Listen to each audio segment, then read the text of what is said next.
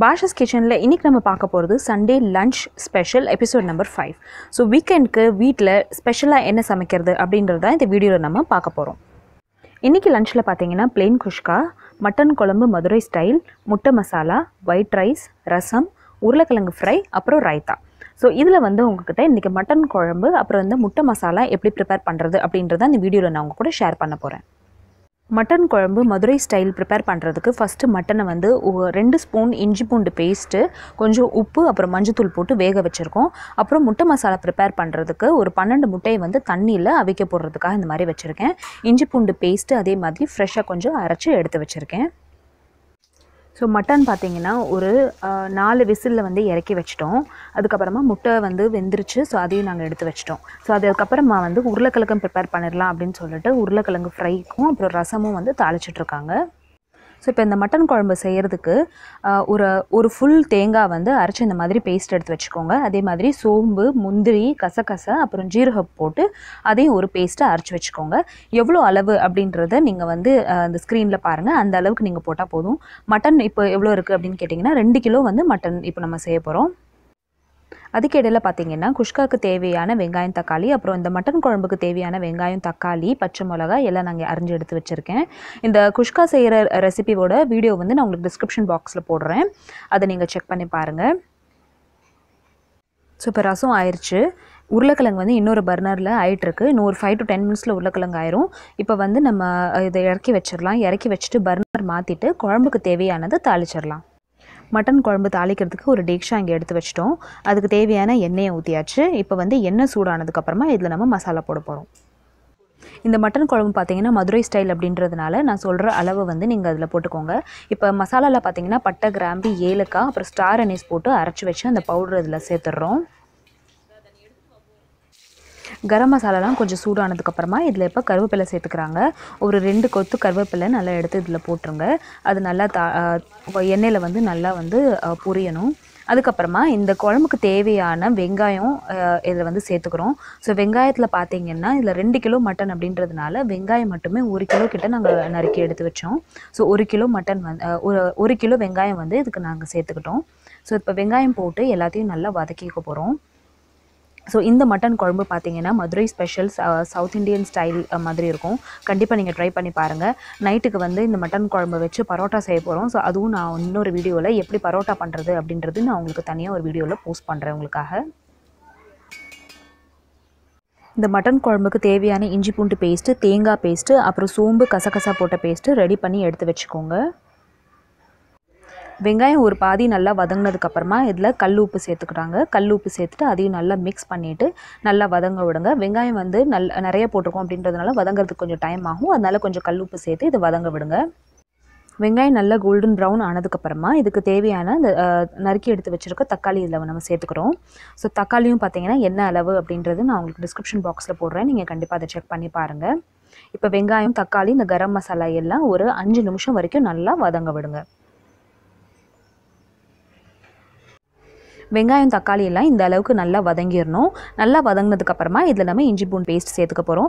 கறி வந்து வேக வைக்கும் போது அதில் ஏற்கனவே நான் ஒரு 2 டீஸ்பூன் வரைக்கும் இஞ்சி பூண்டு பேஸ்ட்டு சேர்த்துருக்கேன். அதனால் இந்த குழம்புக்கு பார்த்திங்கன்னா இன்னும் ஒரு 3 டீஸ்பூன் சேர்த்துக்கிட்டிங்கன்னா போதும். 3 டீஸ்பூன் வந்து இஞ்சி பூண்டு பேஸ்ட்டு சேர்த்துட்டு எல்லாத்தையும் நல்லா வதக்கிக்கலாங்க. ஒரு 4லேருந்து 5 நிமிஷம் நல்லா வந்து இந்த இஞ்சி பூண்டு பேஸ்ட்டோட வாசனை போகிற வரைக்கும் நல்லா வதக்கிக்கோங்க. வதக்கினதுக்கப்புறமா இதுக்கு தேவையான மசாலா எல்லாம் நம்ம சேர்த்துக்க போகிறோம். ஸோ நான் ஏற்கனவே சொன்ன மாதிரி மட்டன் வந்து ஒரு 4 விசிலில் வந்து வேக வச்சு எடுத்து வச்சுருக்கோம். இப்போ இந்த வெங்காயம், தக்காளியெல்லாம் வதங்கினதுக்கப்புறமா இதில் மல்லிப்பொடியும் மிளகாப்பொடியும் சேர்த்துக்க போகிறோம். ஸோ மிளகாப்பொடியும் மல்லிப்பொடியும் பார்த்திங்கன்னா வீட்டில் அரைச்சது தான். மல்லிப்பொடியும் ஒரு 5லேருந்து 6 டேபிள் ஸ்பூன் வரைக்கும் மல்லிப்பொடி சேர்த்துட்டு மிளகாப்பொடி ஒரு 4 டேபிள் ஸ்பூன் வரைக்கும் சேர்த்துக்கோங்க. அதுக்கப்புறமா உங்கள் காரத்துக்கு ஏற்ப நீங்கள் கூட குறைச்சிக்கலாம். கலந்து தூள் சேர்க்க வேண்டாம். வெறும் மிளகாப்பொடி சேர்த்துக்கோங்க. அதுதான் நல்லா வந்து டேஸ்ட் கொடுக்கும். ஏன்னா நம்ம இதில் தேங்காய் பேஸ்ட்டு அப்புறம் முந்திரி பருப்பு பேஸ்ட்டும் போட போகிறோம் அப்படின்றதுனால இதில் வந்து நீங்கள் வெறும் சில்லி பவுடர் போட்டுக்கோங்க. அதுதான் நல்ல டேஸ்ட் உங்களுக்கு கொடுக்கும். ஸோ அதை போட்டுட்டு எவ்வளோ உங்களுக்கு காரத்துக்கு ஏற்றாப்புல நீங்கள் அதை போட்டுட்டு எல்லாத்தையும் நல்லா மிக்ஸ் பண்ணிக்கோங்க. இந்த எண்ணெயில் ஒரு 2லேருந்து 3 நிமிஷம் வரைக்கும் நல்லா எல்லாத்தையும் நல்லா வதக்கிக்கோங்க.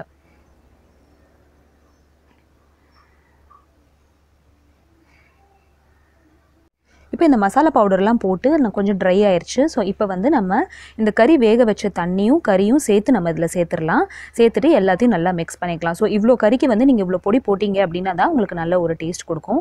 அதனால நான் சொன்ன அளவுக்கு நீங்கள் மல்லிப்பொடியும் மிளகா பொடியும் இதில் நீங்கள் சேர்த்துக்கோங்க. ஒரு 6 டேபிள் ஸ்பூன் இதில் வந்து நாங்கள் மல்லிப்பொடியும் ஒரு 4 டேபிள் ஸ்பூன் வந்து மிளகா பொடியும் சேர்த்துருக்கோம். உங்களுக்கு வேணும்னா இன்னும் கொஞ்சம் காரத்துக்கு நீங்கள் அதுவும் சேர்த்துக்கலாம். எல்லாத்தையும் நல்லா மிக்ஸ் பண்ணிடுங்க. ஒரு 3 நிமிஷம் கொதிச்சதுக்கப்புறமா இதில் இந்த நம்ம சோம்பு, கசகசை, ஜீரகம், அப்புறம் முந்திரி போட்ட இந்த பேஸ்ட்டை வந்து இதில் நம்ம சேர்த்துக்க போகிறோம். சேர்த்துட்டு ஒரு 5லேருந்து 10 நிமிஷம் வரைக்கும் இதை நல்லா கொதிக்க விட போகிறோம். அதுக்கப்புறமா தான் இதில் நம்ம தேங்காய் பேஸ்ட்டு போடணும். நல்லா இதை கிளறி விட்டுட்டு ஒரு 5 மினிட்ஸ்க்கு இதை நல்லா கொதிக்க விடுங்க. ஒரு 5லேருந்து 8 நிமிஷத்துக்கு அப்புறம் நல்லா கொதிச்சு இந்த மாதிரி எண்ணெய் வெளியே வந்துடணும். இதுக்கப்புறமா இதில் நம்ம எடுத்து வச்சுருக்க தேங்காய் பேஸ்ட்டு அரைச்சிடலாம். இப்போ இந்த 2 கிலோ மட்டனுக்கு பார்த்திங்கன்னா ஒரு ஃபுல் தேங்காவை வந்து மீடியம் சைஸ் தேங்காவை அரைச்சி இந்த மாதிரி பேஸ்ட் பண்ணி வச்சுருக்காங்க. இந்த தேங்காய் வந்து வெறும் பிளெயின் தேங்காய் பேஸ்ட் தான், வேறு எதுவுமே அதில் சேர்க்கலை. இப்போ அந்த தேங்காய் பேஸ்ட்டு அதில் சேர்த்துட்டு எல்லாத்தையும் நல்லா மிக்ஸ் பண்ணிடுங்க. மிக்ஸ் பண்ணிவிட்டு இப்போ இந்த குழம்பு மறுபடியும் நம்ம கொதிக்க விடலாம்.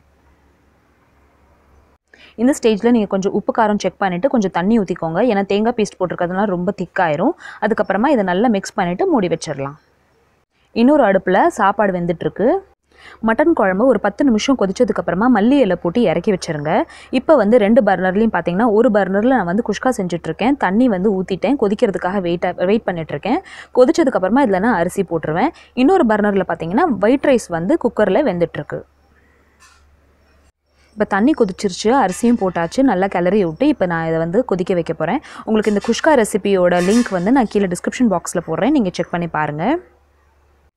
இப்போ குஷ்கா வந்து 10 மினிட்ஸ் நல்லா வெந்ததுக்கப்புறமா நான் தம்க்கு வச்சுட்டேன். இப்போ வந்து முட்டை மசாலா ரெடி பண்ண போகிறேன். ஸோ இந்த வீடியோவில் நான் ஏற்கனவே உங்கள்கிட்ட சொன்ன மாதிரி முட்டை மசாலா ரெசிப்பியும் மட்டன் குழம்பு மதுரை ஸ்டைலும் தான் நான் இதில் உங்கள் கூட ஷேர் பண்ண போகிறேன் அப்படின்னு சொல்லியிருந்தேன். ஸோ மட்டன் குழம்பு வச்சாச்சு, இறக்கி வச்சாச்சு. குஷ்காவை வந்து நான் தம்க்கு வச்சுட்டேன், ஆஃப் பண்ணிட்டேன் கேஸை. இப்போ முட்டை மசாலா செய்கிறதுக்கு நான் வந்து ஒரு கடாயில் ஒரு கொஞ்சம் எண்ணெய் ஊற்றிருக்கேன்.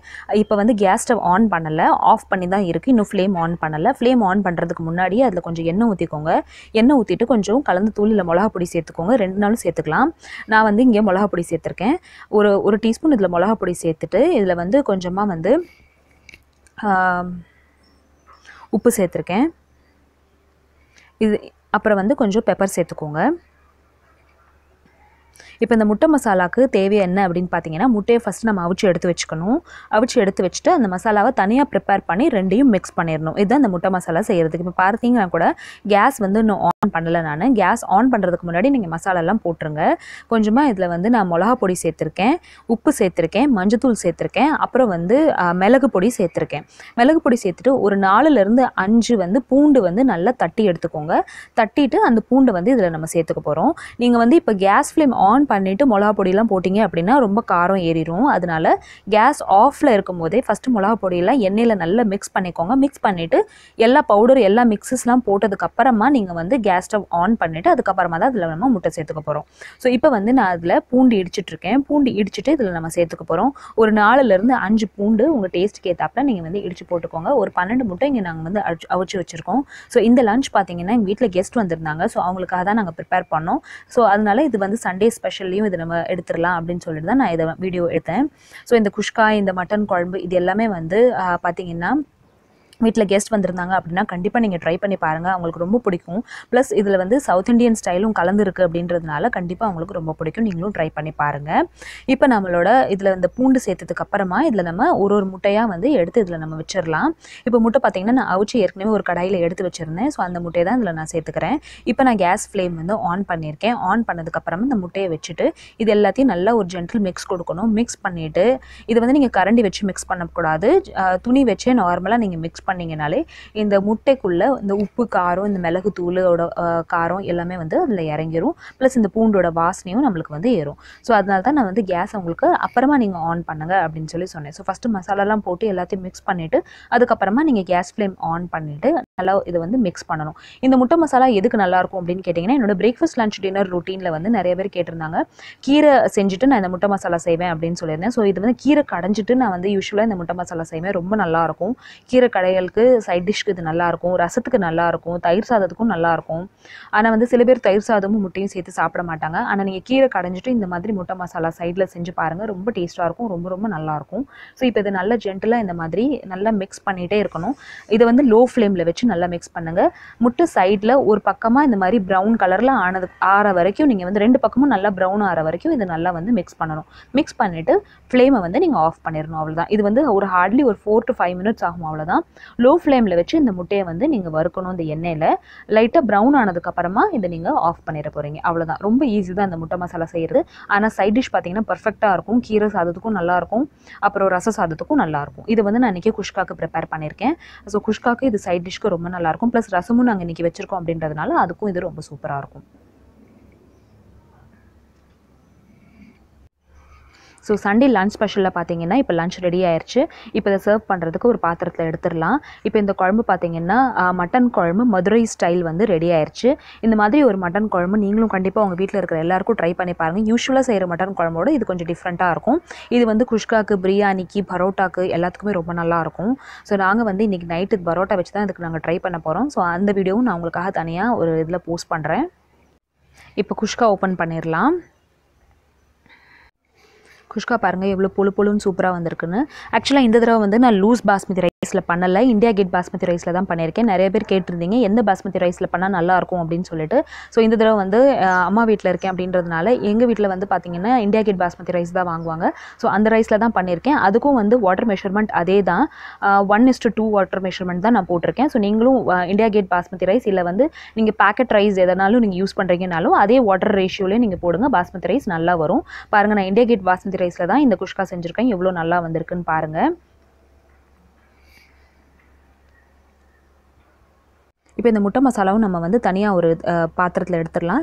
இப்போ எனக்கு வந்து பாயில் முட்டை பிடிக்கல அப்படின்னு சொல்கிறவங்க வந்து கண்டிப்பாக இந்த மாதிரி மசாலா போட்டு சாப்பிட்டு பாருங்கள். உங்களுக்கு இந்த பாயில் முட்டையோட வாசனை சுத்தமாகவே வராது, ரொம்ப டேஸ்ட்டாக இருக்கும். இதில் வந்து இந்த மிளகா பொடி அப்புறம் இந்த பூண்டோட வாசனை எல்லாமே வந்து இந்த பாயில் முட்டையோட வாசனை வந்து அடிச்சிடும். So Sunday lunch special episode ready ஆயிடுச்சு. ஸோ இதே மாதிரி ஒரு சூப்பரான லன்ச் ரெசிபிஸ் நீங்களும் உங்கள் வீட்டில் ட்ரை பண்ணி பாருங்கள். அண்ட் உங்களுக்கு இந்த ரெசிபிஸ்லாம் எப்படி வந்துச்சு அப்படின்றது என்கிட்ட சொல்லுங்கள். இந்த ரெசிபிஸ் உங்களுக்கு பிடிச்சிருந்துச்சு அப்படின்னா என்னோட சேனலை கண்டிப்பாக லைக் பண்ணுங்கள், ஷேர் பண்ணுங்கள் அண்ட் சப்ஸ்கிரைப் பண்ணுங்கள்.